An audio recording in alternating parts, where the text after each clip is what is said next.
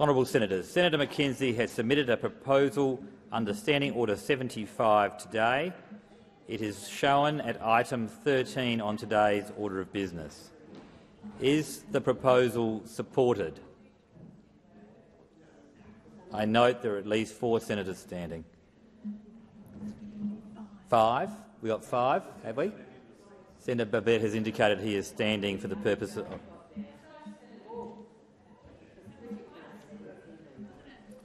With the concurrence of the Senate, the clerks will set the clock in line with the informal arrangements made by the whips.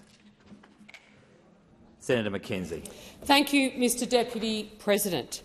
And I rise to debate this matter of public importance that has seen consumers, Australian travellers, Australian exporters, Australian customers right around the country exercised. In the middle of a cost-of-living crisis, this government has once again been caught asleep at the wheel. They are making decisions each and every day across a range of portfolios which make it harder for mum and dad to pay the mortgage, which make it harder for mum and dad to pay the school fees, which make it more and more difficult for Australian families to make ends meet. And the latest disastrous decision by Anthony Albanese's government is to reject the application by Qatar Airways to have more international flights. Why is that important? Sounds quite technical. Because right now Australians are paying 50% more for international flights than they were pre-COVID. Because Qantas is making a mozza, a big enough mozza to pay their CEO a lot of money. Because there seems to be a cosy relationship between this government, particularly the Prime Minister, and this company. Because Australians also need a diversity of choice of destination, not just to go where this carrier or that carrier determines it, but to have a range of options open to them. And for those of us that live out in the region, to facilitate the freight task. So the more of those big planes coming in and leaving Australian capital cities, the more tourists we get coming in, the more choice Australians have at a lower cost going out, and the more of those bellies of those planes are filled with fantastic Australian exports. We saw the tourism industry come out a little while ago and say this decision has cost the Australian tourism sector in excess of $788 million. That is real jobs in real communities right now.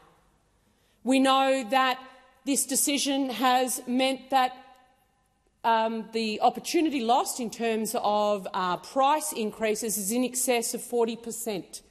That is a lot of money in a cost-of-living crisis. And what does this government do when asked, why did you make the decision? Just tell us why.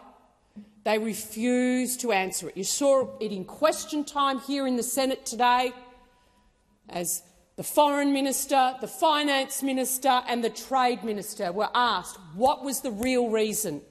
Why has this government put forward 7 different reasons, from protecting Qantas's profits, an actual reason given by the Assistant Treasurer, to local jobs, national interest.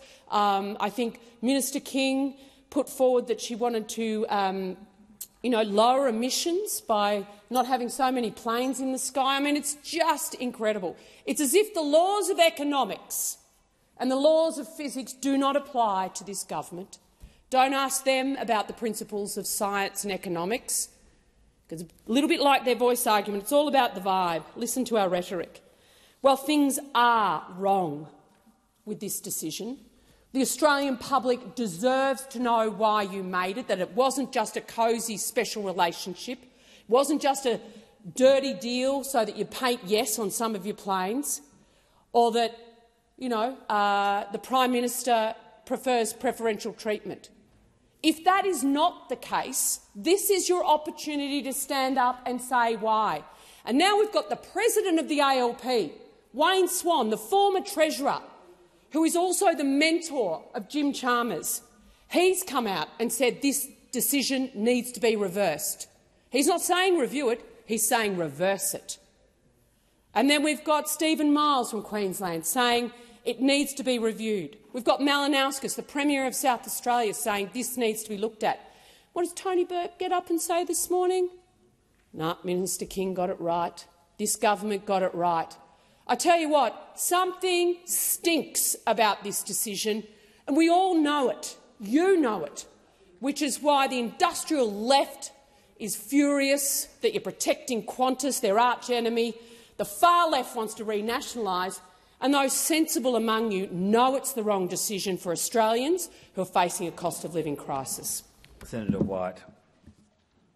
I've got a long history in the airline industry, a very long history. I've acted for a range of employees in that industry for 25 years. What I can tell you I've seen about this coalition is an abandonment of people in the airline industry in this country, dating back to 2001. In fact, next week is the anniversary of the collapse of Ansett.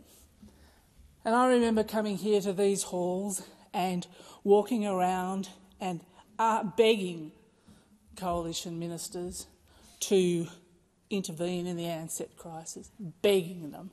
They slammed the doors in our faces, and 16,500 Australians lost their jobs when Ansett collapsed.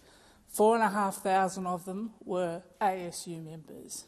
This coalition only thinks about politics when it comes to the airline industry. They do not think about real people. And again, history repeated itself. What did we see when Virgin went into administration in 2020? What we saw was exactly the same thing again. Doors shut, do nothing, let aviation in this country suffer.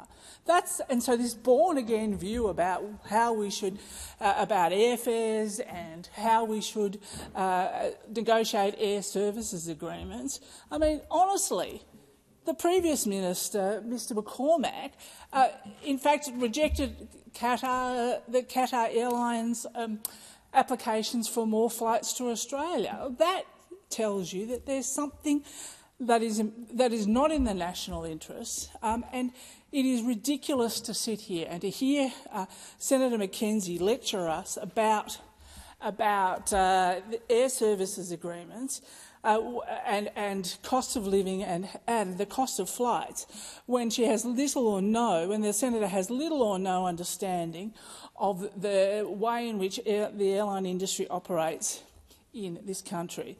We have more than 100 air service agreements with different countries around the world. We have 8 international airlines from China operating 90 services a week, which is up 30 services since June. Vietnam Airlines has announced non-stop flights to Vietnam. Cathay Pacific has increased flights to Brisbane.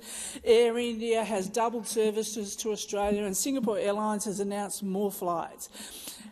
It's also been the case that Qatar Airways, as we heard during question time, can operate as many flights as it would like through Adelaide, Darwin, Canberra, Cairns and Gold Coast. It's also, as I've said, the hypocrisy of the coalition in this debate is unparalleled in my view.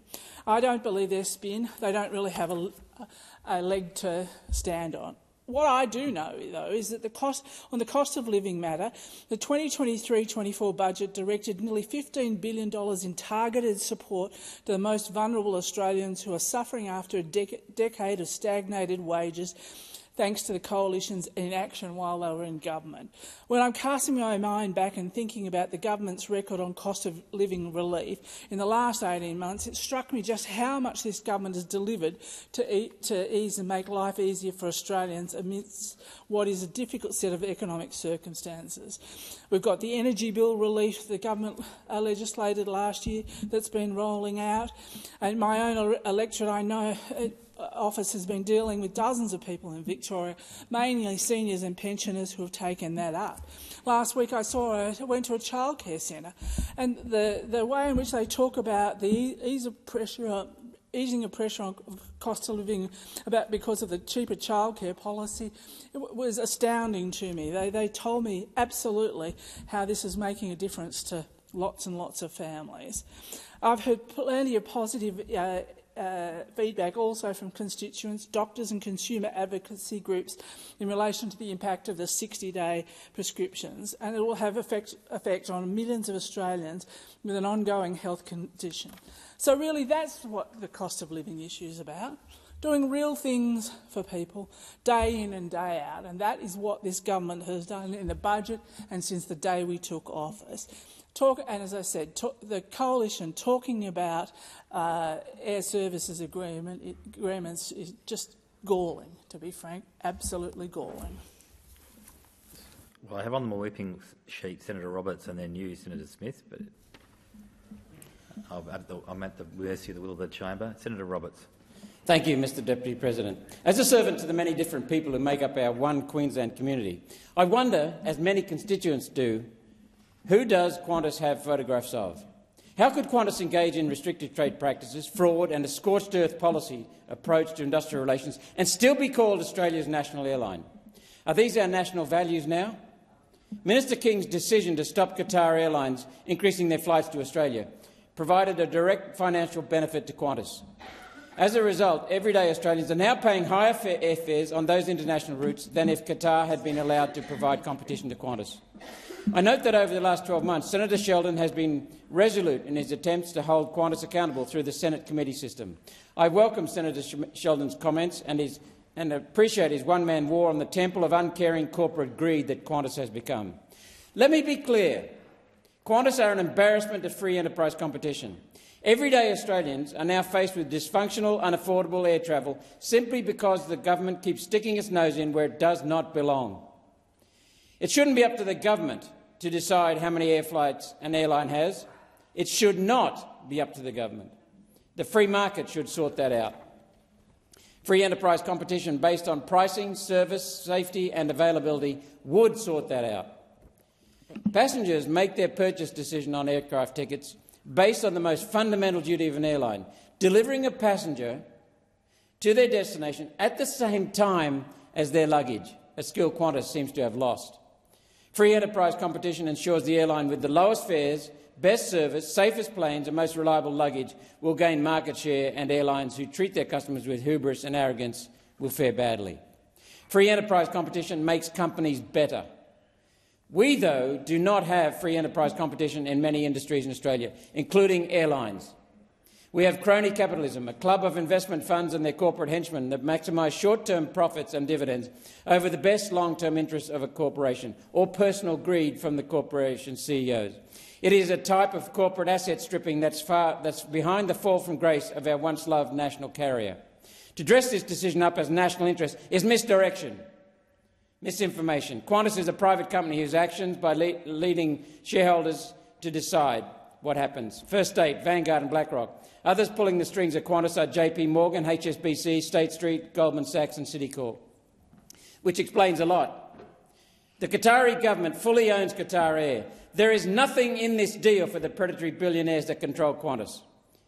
Was this the reason for the decision to block Qatar Airlines' expansion? And if so, who is really telling the Albanese government what to do? Thank you. Senator Dean Smith, you have the Thank floor. you, Madam Acting Deputy President. I've got 4 questions for the government. The first question is, what is the government doing to attract and retain more airlines and build confidence in Australia's aviation industry? Second question, why has the government decided not to reinstate the ACCC's Airline Monitoring Report, introduced by Josh Frydenberg, then Treasurer, as part of the COVID response? 12 reports, the final report in June of this year. Why has the government not chosen to reinstate that ACCC report, which I would argue is a key protection for consumers and for competition? And thirdly, why has the government chosen to sit idly by and not pursue any of those recommendations that are contained in those ACCC monitoring reports? The fourth question is, who is it that Anthony Albanese is listening to? It's clearly not his Labor Party colleagues in South Australia. He's turned his back on them. It's clearly not his Labor Party colleagues in Queensland. He's turned his back on them. And it's not even Wayne Swan, the former Treasurer, former Labor Treasurer, and now National President of the Australian Labor Party. No. The Prime Minister Albanese has turned his back on Wayne Swan, who has said this decision deserves to be reviewed. And I would add to that, it deserves to be reviewed in public and not in private. Why is it that Prime Minister Anthony Albanese doesn't think he has to listen to the former chairman of the ACCC, Rod Sims, who said about the Qatar decision, "I think it does hurt competition." He went on to say, if there was a time to allow new entrants in, this is the time. Why is it that Prime Minister Anthony Albanese thinks that he can turn his back on between $540 million and almost $800 million of economic activity? Why does Prime Minister Albanese think that he can turn his back on almost $500 million of tourism and hospitality activity? What is happening in the Prime Minister's head? What's happening in the Treasurer's head? We know what's happening in Andrew Lee's head. Andrew Lee, the assistant. My apologies. Remind you to use members from the other place at correct titles. For those of you who aren't familiar with Mr Andrew Lee, he is the Assistant Minister for Charities, Competition and the Treasurer. And guess what Andrew Lee says? Guess what Andrew Lee says? Senator Scarr, he says, don't look at Australia. If you want to see a competitive aviation industry, look to Europe. Andrew Lee says to Australians, I will remind you, Senator, the Assistant Minister for Competition, reporting to the Treasurer, Dr Chalmers, reporting to Anthony Albanese, the Prime Minister, says, don't look here. Andrew Lee says, I look to Senator, Europe. Please resume your seat. I have asked you on a number of occasions. I know it's only Monday, but it's out of respect for people from that other place. Excuse me, Can I just continue, if you don't mind, Senator? I have been very patient and asked the good senator, to refer to people with their correct title, and he is Assistant Minister. Thank you. Thank you very much, Madam Acting Deputy President. I accept your intervention, absolutely. Mr Lee, the Assistant Minister for Competition, says, I look to Europe with its range of low-cost carriers and see what looks like an even more competitive ecosystem. Really? I thought Mr Lee, the Assistant Minister for Competition's job was to look after the aviation ecosystem in this country. But no. He says, don't look here, look at Europe. Look at Europe. So the question still stands. Having released its final report in June of this year, the ACCC Airline Competition in Australia report, which I might add exposed flight delays, flight cancellations, excessive profits and terrible experiences of customers, why won't the government continue to extend this particular monitoring regime for the protection of consumers and for the protection of competition? A very, very simple first step. I would have thought Mr Lee, the member for Fenner, would have come to work today, Monday, and said, Dr Chalmers, I've got an idea. Thank you, Senator. Your time has expired. Senator Sheldon. Good, thank you. Well, it will be good because thank you, Senator. And because what we need to be going through, and that is exactly what's happened regards aviation policy over these last many, many years. Because what we need to realise is that those opposite, when ANZAC collapsed, John Howard, the then Prime Minister, did nothing. Did absolutely nothing. Tens of thousands of jobs lost in this country, even when people were prepared to make a difference and stand up, businesses and workers coming together. Order. Nothing being done. That's what they did. But let's just say, that was a one-off tragedy, a horrible tragedy, because we saw what that did to the tourism industry and the markets right across the aviation markets right across the economy. But let's wait. What did they do when they had the next opportunity, those opposite?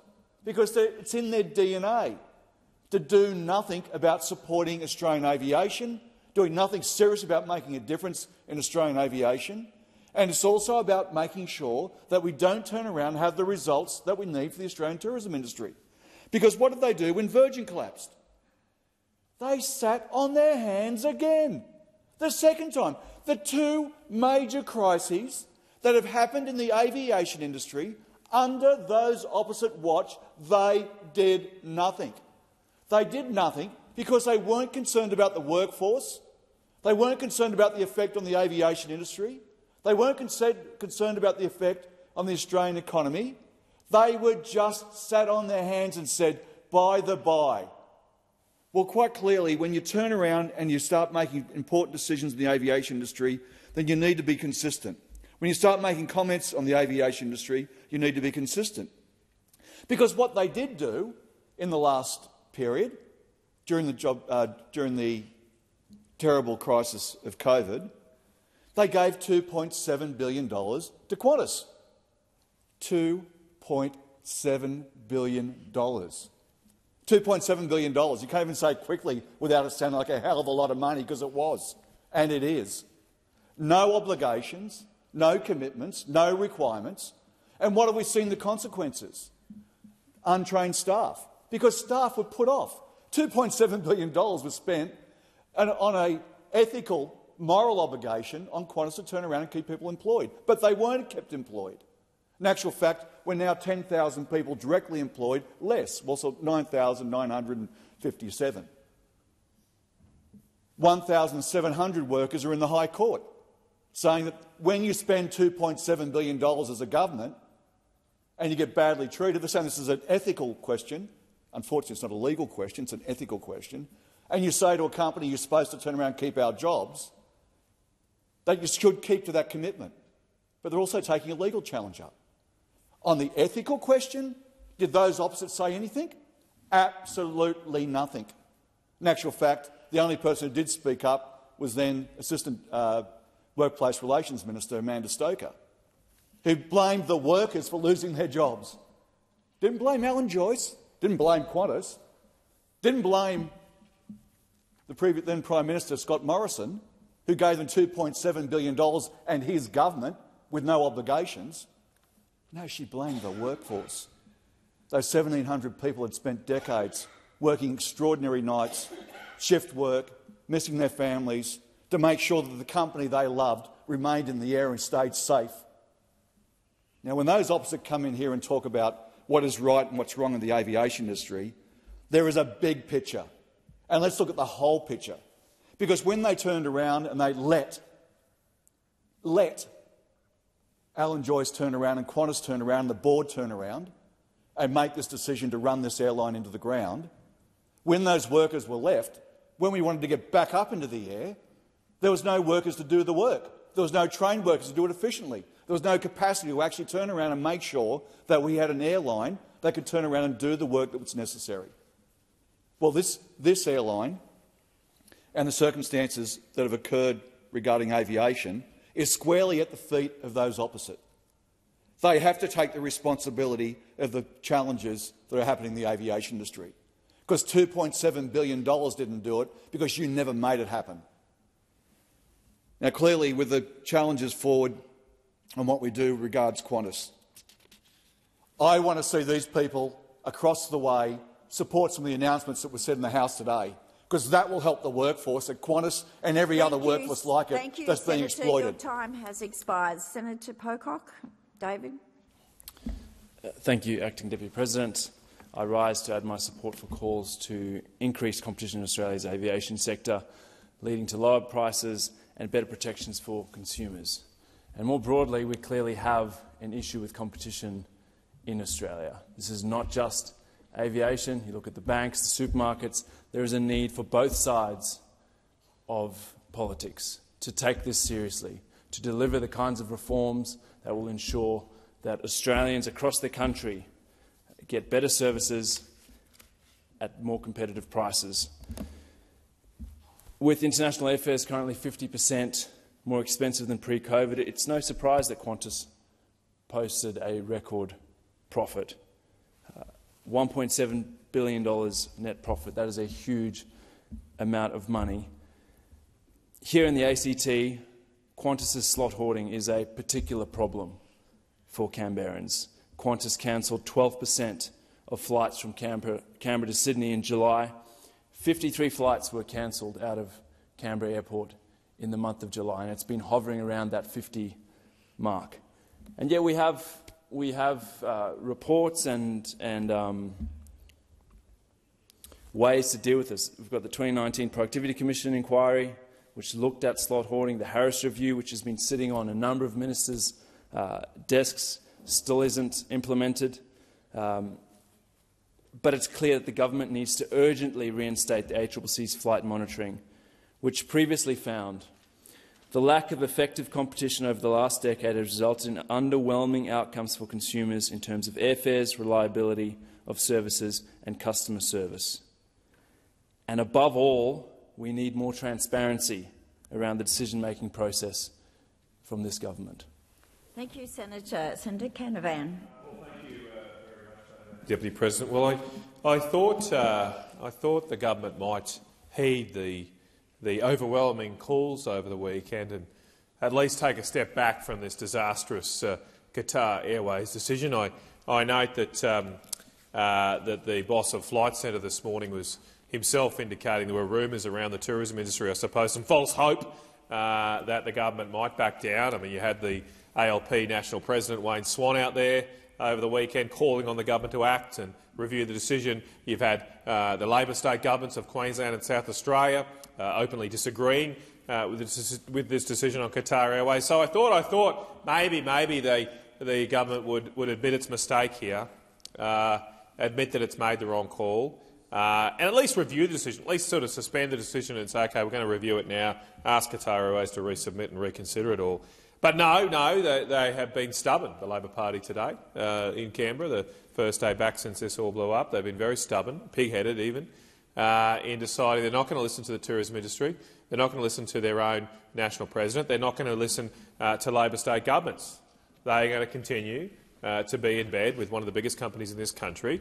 They can continue to do the bidding of a company that has trashed its reputation among the Australian people.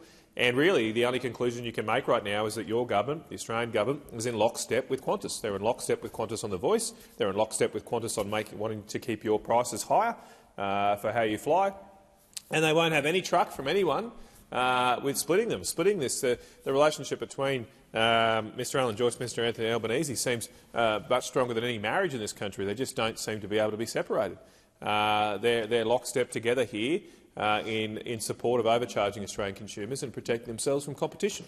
It's pretty hard to explain this decision. How can you explain a decision that seems to have flied in the face of the recommendation from government departments? That's what we're told, at least, that the government's own departments recommended the extra flights come in. Flies in the face of the evidence that international flight prices are now more than 50% higher than they were before COVID. We clearly need more competition. We need to get those prices back down, hopefully, to a reasonable level for Australians. They refused to do that in this case. It just beggars belief how this decision has been made. And then on top of that, of course, you've got the embarrassing situation where the Minister for Infrastructure, Minister King, just can't seem to explain the decision at all. She's gone through a black book of different excuses. She must have a Rolodex there of excuses for her decision, including the absurd situation she originally, I think, came out with, saying that it was because of the human rights record of the Qatari government, even though Qantas partner with Emirates, who are another Gulf state with very similar records on labour and all these issues. So why is Qantas and Emirates okay, but Virgin and Qatar are apparently anathema? That doesn't make any sense. So she hasn't repeated that because that's absurd. She's moved on to saying it's because of the need to protect competition. Her own minister, Stephen Jones, been out there saying it's because they want to keep Qantas's profits high. And I thought we want to keep prices low for consumers, but apparently this government is all about big business and big profits, according to Minister Jones. That's what he had to say about it. There's been no logical explanation for this. And while it looks like the government won't support the motion today, I do hope that this chamber, that the Senate thinks about, we need a bigger investigation here into what the hell's happening with these decisions. As Senator Pocock mentioned, it's not just the decision here on the Qatari application. There's also the price monitoring regime, which has been inexplicably finished and ended and terminated. There is also a decision on the slots at Sydney Airport sitting on the minister's desk. She's had a review there. It would seem for a review concluded almost a year ago, a review established by the former coalition government. It reported to her a long time ago, sometime last year, and we haven't seen any movement here on the slots in Sydney Airport. That probably is maybe one of the big reasons why we've had so many cancelled flights, and I'm sure we've been all affected by that. Australians have been affected by massive amounts of flights cancelled. It would seem that Qantas, and I should say Virgin, are somewhat gaming the slot system in Sydney to keep their slots available and not running the flights as say they would. The cancellation rate for Qantas, Jetstar and Virgin have all been 8% and above, whereas an airline like Rex, which doesn't have the same slot issue as them, is running a cancellation rate of only 2.3%, I think, under 3%. So the evidence here is we need more competition. The government has denied that competition. They haven't been able to explain that. We need to review this decision. The Senate should do that if the government is not, because we should be getting the cost of living down for Australians. Thank you, Senator. Time for this discussion has